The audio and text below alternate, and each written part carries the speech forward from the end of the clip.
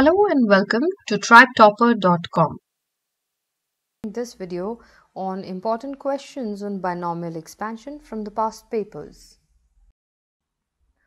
So a question says, given that 1 plus 2 upon 3x whole to the power n times 3 plus nx whole square is equal to 9 plus 84x plus so on, find the value of n. Now we have to focus on the first term, this bracket 1 plus 2 by 3x raised to the power n, because we have to do binomial expansion only for this. The second bracket is just a whole square, so we'll open it as a square later.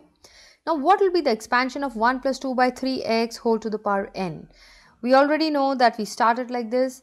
The first term would be nc0 and into 1 to the power n, plus next term would be nc1 into 1 to the power n minus 1 and 2 by 3x and plus so on. We will not actually bother much to calculate or determine the next terms because we are given only to solve it in 9 plus 84x. We have nothing to compare for x square, so we will not go for expansion beyond this.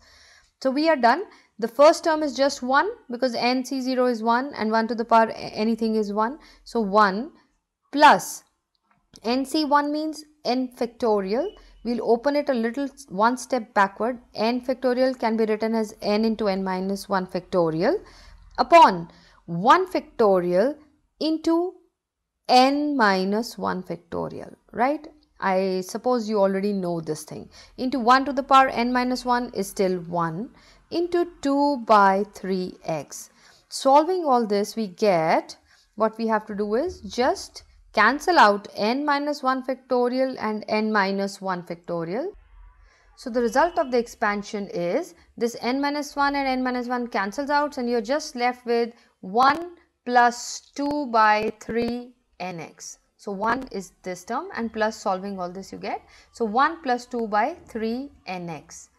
Now we are going to just multiply all of this with the other bracket. The second bracket is 3 plus nx whole square. So we'll open the terms whole square, but we are concerned only with the term with the single power of x. So we'll just focus on that. So 1 plus 2 by 3 nx. We are going to multiply this with 3 plus nx whole square gives 9 plus 6nx plus n square x square. Now we are not going to focus on the terms which contain x square. So now what am I going to do? Just multiply 1 with 9, that gives me 9. 1 multiply with 6nx gives me plus 6nx. I'm not going to consider the term with n square x square because that's not of my concern. Then 2 by 3 nx multiplied with 9. So plus 2 by 3 nx multiplied with 9, and we are not going to multiply further. We don't need that, right? So we'll just leave it as dots because we don't need the terms which contain x square. Now the first term is 9 plus this will cancel out 3 and 3. So 3 2s are 6, 6nx gives you 12nx. So the expansion result on the left hand side is 9 plus 12nx, and that is equal to supposed to be 9 plus 84x plus so on as given to us. So 9 cancels. 12nx is equal to 84x. So we'll just do it here on a side. 12nx. The result is 12nx is equal to 84x. Therefore, what is n equal to? 84 by 12, and that is 7 because 12 times 7 is 84.